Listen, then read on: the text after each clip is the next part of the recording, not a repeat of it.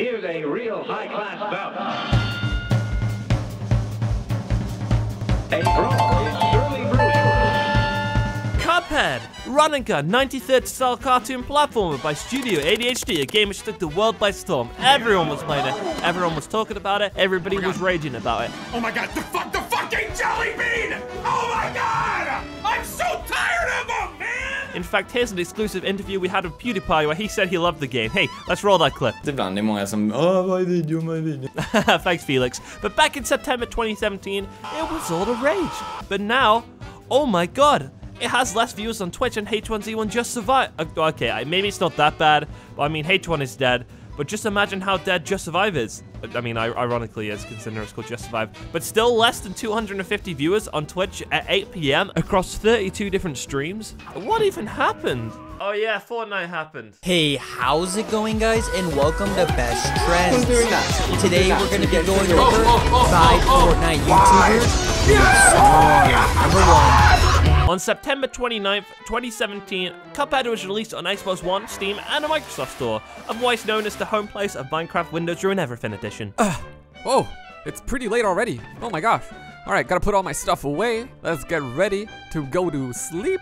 After brothers Chad and Jared Moldenhauers, most likely related to Susan Jicky, because I can't pronounce either of their names, watched a bull in 1930s Disney animation called Mickey the Deadass Foot-Tapping Boat Steering Whistling Mouse, they decided to make a game called Dark Souls 3 the Animated Edition. The game picked up development in 2010 after Super Meat Boy managed to Super Meat Profit That didn't work as well as I hoped, but it took 7 years to complete, and by God, does it show. All was worth it, as in just 2 weeks the game had sold over 1 million copies, and by the end of the year it had sold over 2 million. That's only like 3 months, dude. Now bearing in mind those figures, as well as the 450,000 followers on Twitch alone, the fact that Cuphead is only pulling a couple hundred viewers is poor. Is it because only small streamers are playing it now? Of course that's one of the reasons, but there's a bunch of different factors that add up to it. But the most possible reason is probably because viewers are bored of the game already, just 6 months on.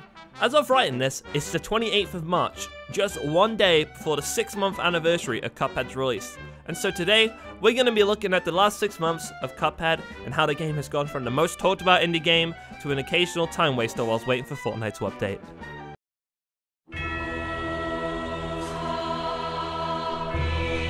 Is it just like Dark Souls? It's challenging and it's rewarding. That's why people are comparing it to Dark Souls. I really don't know why everyone's saying this game's hard. This is fucking baby shit.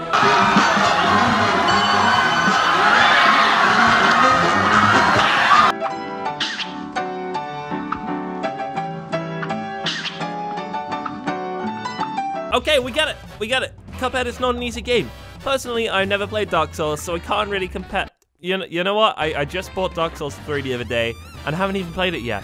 How about we compare my first boss fight in Dark Souls 3 with my first boss fight from Cuphead from an old video of mine. Oh shit, what? Oh boy, what? Hello? This is happening all so quick. Oh, okay, you're a telepathic carrot. Shit, can I shoot the carrots? Yes, I can. Oh, uh-oh, okay. Yeah, I think this is happening. This is the root pack. No, how do I roll? Ow, that's not rolling, ow. Okay, round 2. What? Slow it down, buddy. Oh, shit. That wasn't meant to happen. Oh, hold up. Oh, hold up. What's going on? Uh-oh. Uh-oh, I don't like this. Oh. I didn't even make it to the boss fight this time. Like, why did I have... Oh! No, give me a chance. Give me a friggin' chance. I don't know. I may have overestimated how hard this was the first time round. Oh. No. Run, please. Please don't kill me, please. I just don't want to do the start of it again, please. I have 1 HP, that's fun. Looking forward to this one. I'm glad I bought this upgrade, dude, because... You see this goddamn carrot? That's what I think, bitch. Oh, no. Yeah, I don't quite think that was fair. How did I get him into his like, second stage in the first attempt? And now I can't even... Yeah, that's not very fair, though, is it? No, I think this is my 6th attempt. I'm not even kidding now. I haven't just pretended to edit out like 5 attempts. Like, this is actually my 6th attempt at this goddamn fight. This is the first level. This is the first level in the first world. It's not fair, dude, because the first time I came in here, he was asleep. I managed to get some good hits on him. Oh, he's on half health. What? Oh my god. I got this. Nope. You want some hummus? Huh? You want some hummus? That's right, a knockout. A knockout wolf. Oh my god. Oh shit. Oh shit. Oh shit. Oh shit.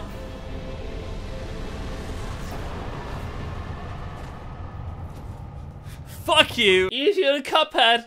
Easy on a Cuphead. So comparing my first time playing Cuphead with my first time playing Dark Souls, I think it's safe to say Cuphead is unreasonably difficult. It's either that or I'm just really bad at games.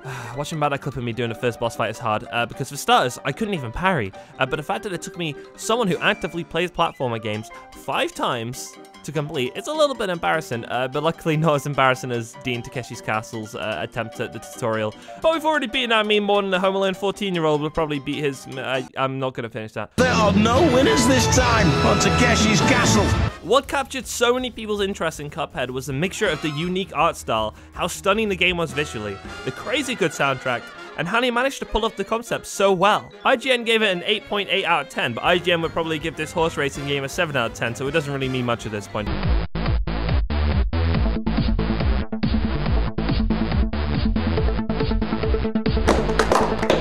Now, imagine if a game was released in place of Cuphead, where instead of playing Cuphead with the 1930s cartoon animation style, you played a Crash Bandicoot style character and did the same 2D style boss fights, but with the PS2 style artwork.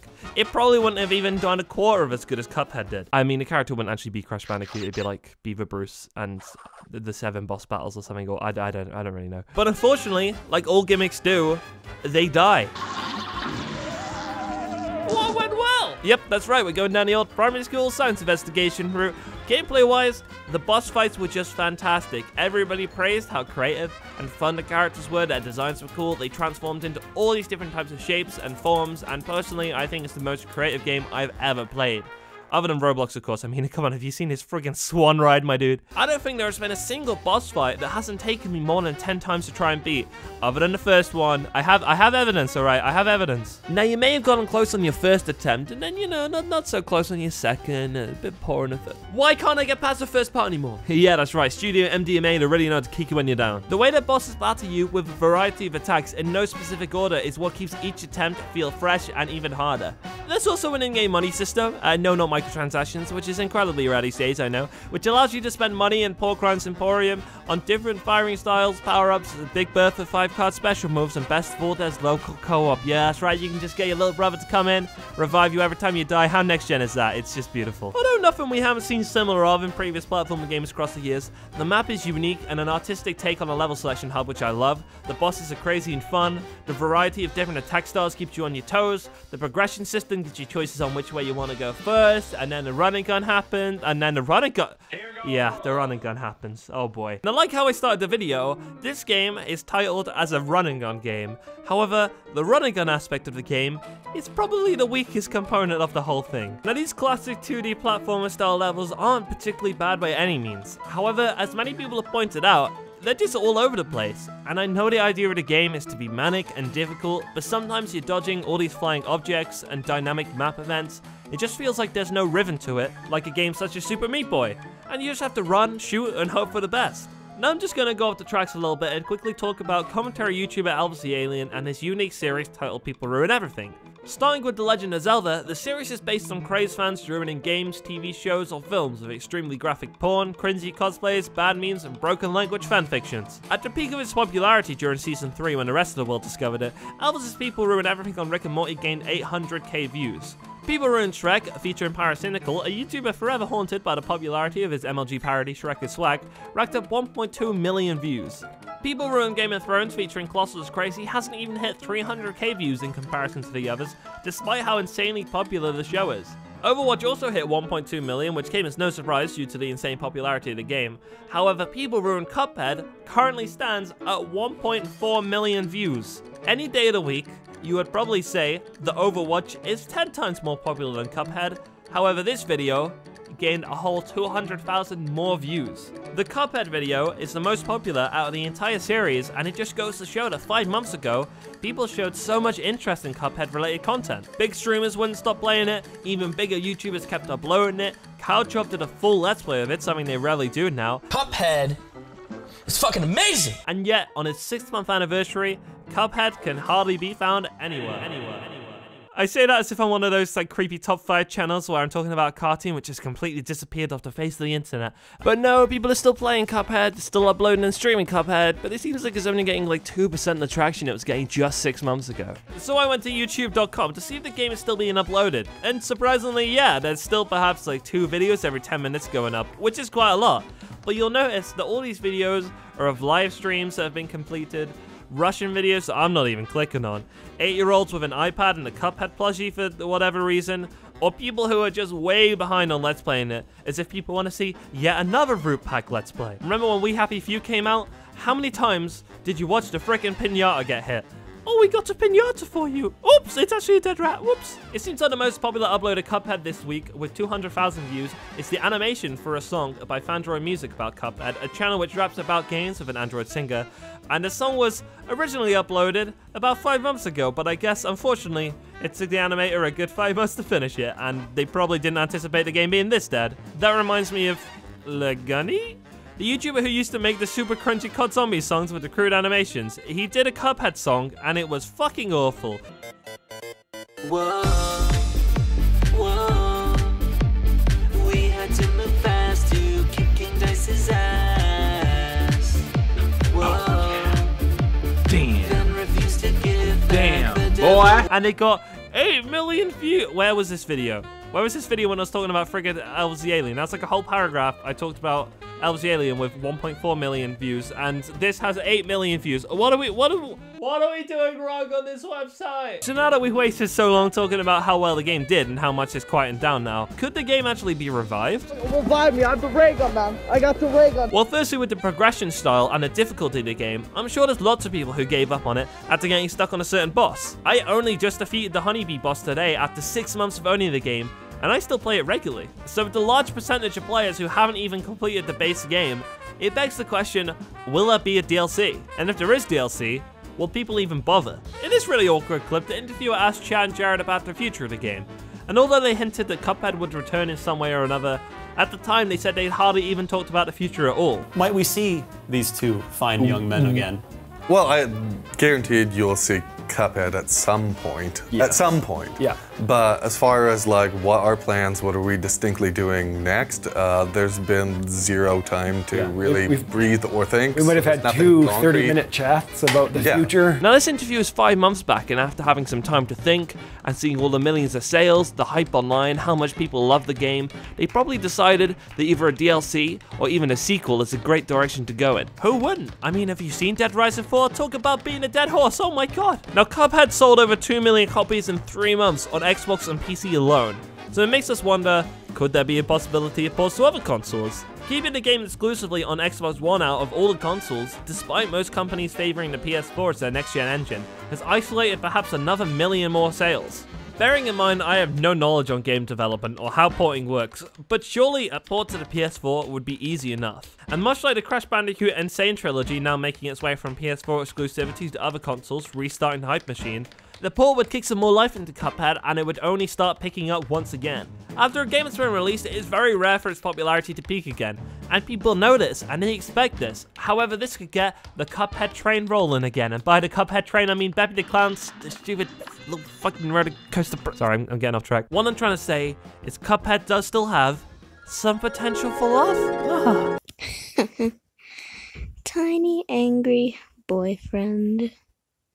Across the internet, Reddit especially, fans have been asking for a Nintendo Switch port too, something that they want for every friggin' game out there apparently.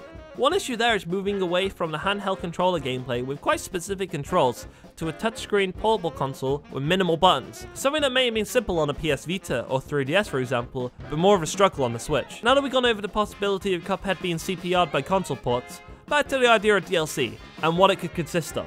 Would this DLC, or perhaps even a sequel, consist of a different storyline, and maybe even an alternative ending? Talking of sequels, one thing I stupidly didn't realize until I was this deep into the video is that Cuphead's full title is Cuphead Don't Deal with the Devil. Obviously that's because the game is about not dealing with the devil. However, could it just be a title for a certain story that Cuphead is in? Could we see Cuphead and Mugman in a different storyline? For example, Cuphead A race against time. I don't know, something really corny like that. But Don't Deal with the Devil could just be the title of one chapter in Cuphead series, and we could have a different title signifying a whole different Cuphead game. We all just be spitballing up in here. Perhaps even a different set of playable characters could enter the world with new bosses, or even more interesting, seeing a rematch between the player and previous bosses, but with reimagined attacks, different locations, perhaps affected by their defeat, maybe controlled by a new protagonist, who knows. Now, despite the fact that we've already got the base game and its mechanics ready for a DLC to be added to, it took them 7 years to make the game, not just make it work. This includes countless frames of detailed animation for characters, movement, attacks, fight transitions, map areas, backgrounds, and so much more. Not to forget, both writing and coding new boss fights or levels. Please don't be running gun. But at the end of the day, has this 1930s cartoon platformer had its time already? Where a lot of players haven't even completed the full game and couldn't warrant spending money on a DLC. And that being said, would a DLC revive much life into it in the first place? But whatever happens, Cuphead was a success. Although now, 6 months on, it may have died down a lot, it still cemented itself as a modern classic in the platformer genre. For an indie game, it did incredibly well, and the 7 years worth of anticipation from fans, including the people who genuinely got tattoos before even knowing what the game was about, quite obviously paid off. We received a game which kept us busy, on our toes, and also fueled a bunch of rage-filled reactions. God damn it! It looks stunning, it plays great, you could just tell the team loved the game, put so much effort into it, and they also fixed all the bugs in one big patch about a month after it came out. No pissing around. Oh, and Chanjaran just made a fuck ton of money. Congrats! Let me know what you think. Will Cuphead return? If so, will it be with DLC, and what will the DLC consist of? Will it just be in the form of a port, or could we potentially see a sequel to the game? Well, who knows, because that's just a theory. And MatPat's annoying voice ending my video theory. Thanks for watching. I hate myself.